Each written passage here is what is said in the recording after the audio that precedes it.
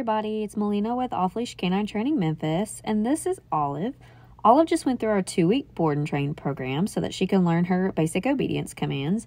She didn't know any of them yet except for sit, and she had very bad leash manners, so her owners couldn't really take her out and get her socialized. So when she saw people, she would typically get really excited and jump all over them.